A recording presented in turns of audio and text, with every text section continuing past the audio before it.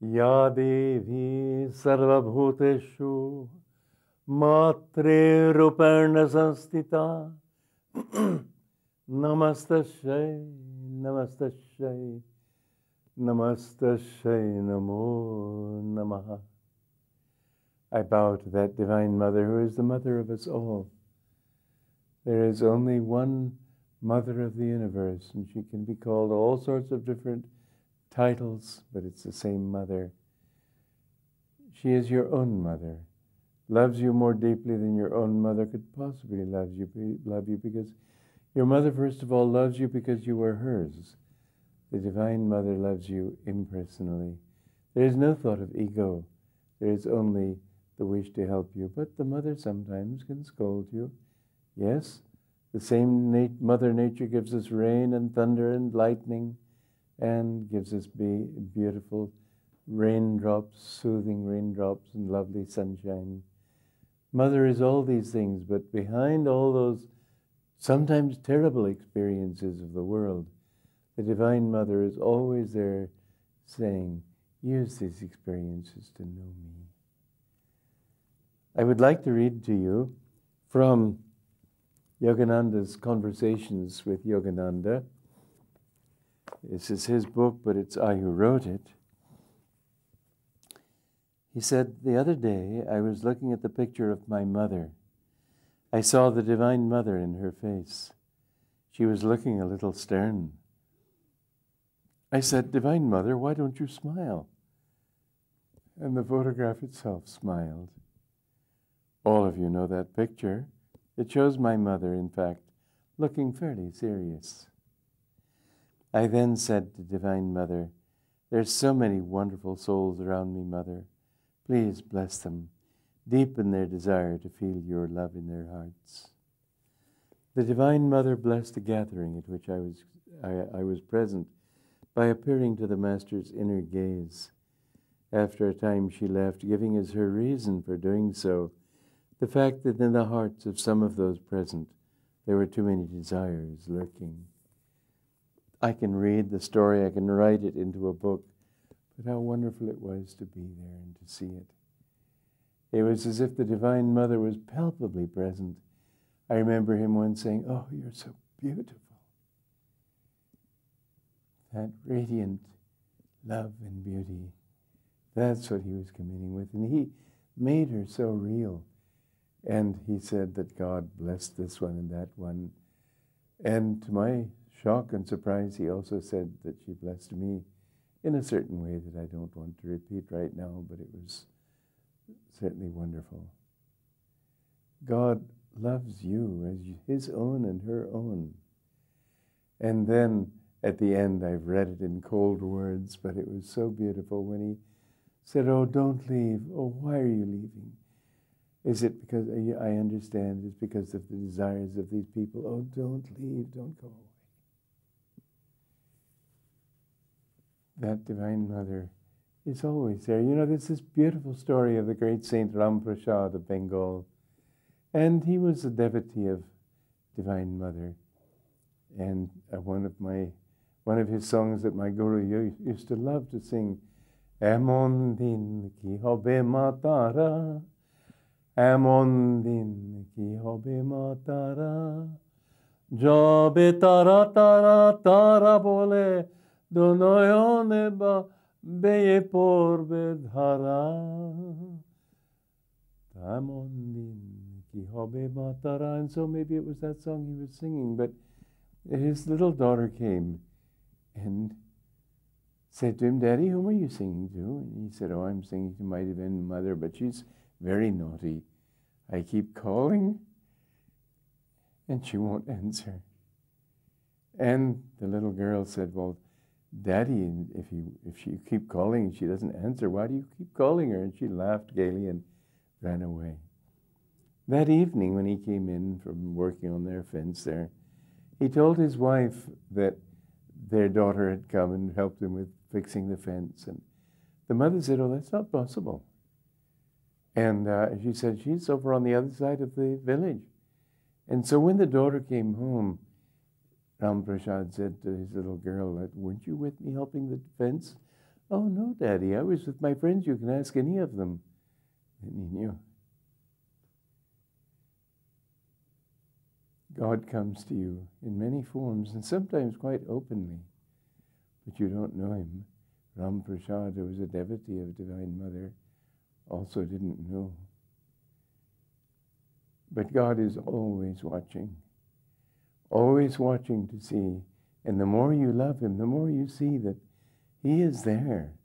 I've seen this happen so many times. You know, many years ago, it was in 1972, and I wanted to, because I felt Divine Mother wanted me to go back to India. Certain enemies of mine had reported to the government that I was a CIA agent in disguise and a Christian missionary in disguise, and people without knowing me took this seriously and didn't allow me to have a visa to come back to India. And after 10 years, I had built Ananda, and I wrote to the Home Ministry here, and I said, look, if I were a CIA agent or a missionary, I surely would not have built up this whole community at great expense, bought all this land, attracted all these hundreds of people just as a front. I said, please give me a chance at least to come and talk to you. So they did. And of course, as soon as they met me, they knew this was ridiculous. And so that ban was lifted. But I felt the Divine Mother at this time wanted me to go back. 2 weeks before I was supposed to go back to India, I was driving my car. We live up in the mountains.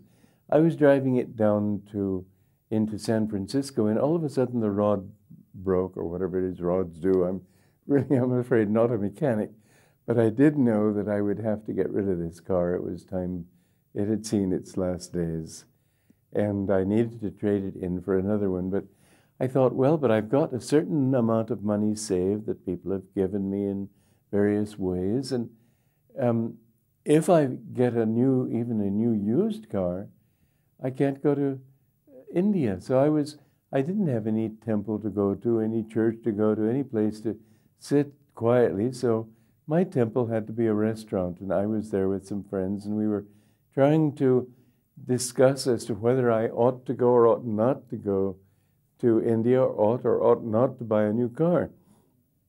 And it's not the best place for an answer, and I didn't, I'm afraid, really get an answer then. So I said to Divine Mother, and sometimes you can pray like this to Divine Mother as you would to your own mother. And I said, Divine Mother, my common sense tells me I need a car because I live up there in the hills. You can't do without a car there. But if you still want me to go to India, you're just going to have to reimburse me. I put it to her like that. With love, yes. But it was a bit of a challenge, certainly. She doesn't mind that. And so I put a good down payment on the car and got a decent used car.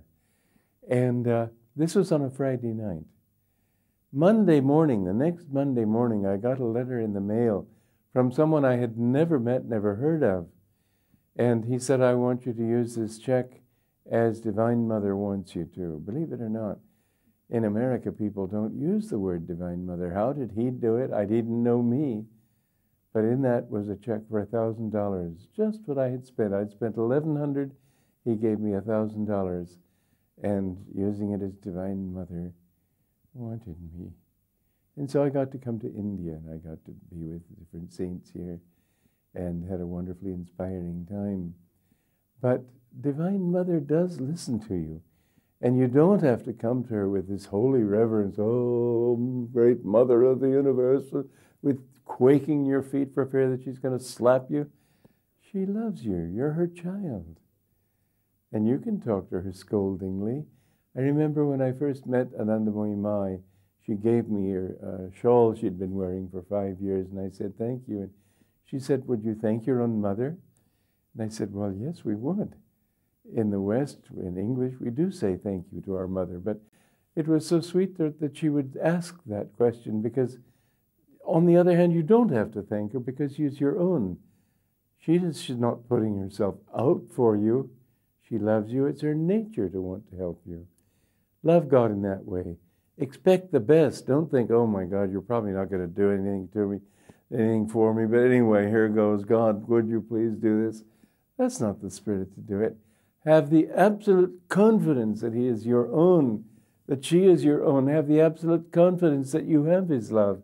And pray to the Divine Mother, naughty or good, I am your child. You must release me. And you will find that no matter how deep your delusion, no matter how strong your attachments, people come to me and say, oh, it's so difficult. Yes, it's difficult. For heaven's sake, why wouldn't it be difficult? You're talking about the greatest prize in the universe, to know God. After all the millions and hundreds of millions and maybe billions of years you've been wandering in this universe and just in delusion, oh, what stupid fools we are. When the bliss that we're seeking is always right with us. Why shouldn't he make it hard? But it's not hard at all. It's that beautiful story of St. Anthony in the desert. And he used to call to Jesus Christ. And Satan kept trying to test him and tempt him and drive him away. And he kept on trying. And one time it appeared as if the walls of the temple in which he was praying would fall in upon him and destroy him. And with all his force he cried out just once more, to Christ, reveal thyself. And God in the form of Jesus Christ appeared to him. And Anthony, in that ecstasy, suddenly, as my guru explained it, he said, oh, I know that state. When you remember all the lives that you've been seeking, and suddenly you find. And he said to Christ, Lord, where were you all this time? And Jesus smiled blissfully. He said, Anthony, I was always with you. God is always with you. Don't think that because you turn your back on him, he turns your back on you. He's always there, but he won't answer. Why should he answer if you don't call to him? He's very humble also. He's not going to force himself on you. Why is there all the suffering in this world? It's not God who does it. God created a law, yes. I mean, if you have a hot stove, it's not good for your hand to be burned. It'll destroy it. And so he gave us pain. And so you touch the stove and you recoil. And so you know I shouldn't touch stoves. So it is with Maya. So it is with karma. You get bad karma, you get burned, you suffer. God isn't sending you that suffering. You're causing it by going against the law. That's that simple. When you see all the pain and all the suffering that people go through, and some of it is terrible. But you know one thing wonderful about it all. You never find anybody who has ever found God saying, what a scam, what a waste of time, it's not worth it. Every one of them says it's absolutely worth everything I have ever suffered. There is this beautiful Muslim saint, a Sufi saint, Rabi'a, who was suffering from a great disease at the end of her life, as many saints do, because they take on karma of others. And she had 3 disciples who were close to her, and they came to her, and one of them said, oh, well, Mother, after all, he is no true lover of God who isn't willing to suffer for God's sake. She said, this smacks of egotism. And the second one said, well, he tried to correct it. He said, well, he is no true lover of God who isn't happy to suffer for God's sake. She said, more than this even is needed. And then they all said, what is the right attitude, Mother? How should we love God? She said, he is no true lover of God who does not forget his suffering in contemplation of the beloved. All the pains that you've endured, all the suffering, all the betrayal, all the dear friends and family members and people who have turned against you, who have tried to harm you, tried to destroy you. How many times does this happen? Everybody thinks, why me? I was going to tell, and I got sucked off my subject by myself, my own fault, but I was talking about how I had a fall recently and my eye was all closed up, and the surgeon who was working on it said, everybody says, why me, why me? I say, I never say such a thing. It happens. I'm grateful for anything that happens because I know it's something I've probably got to learn. It doesn't matter. Be grateful for what happens to you. But you will see that the time will come that when you love God enough, it really won't matter. And you know, when a person becomes strong, a baby might fall and get a real hurt and be killed by it. A strong man won't be touched by it. So as you grow spiritually, Maya won't be able to touch you. Yes, you will see it's howling around you. You will see the storm. But Swami Vivekananda put it beautifully. He said, "Thank you, God." There was this beautiful song. I wrote a song on it, I should say, but the beautiful story that it's based on is this hermit who would come out in the morning and look at the sun shining on the leaves and shining on the water of the river and just look at this great show of God's. And his way of praying was to clap his hands and say, "Oh, well done, God."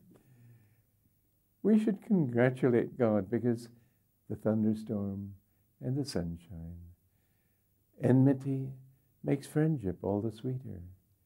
And when one disciple of my guru said, "Why does it take so long to find God?"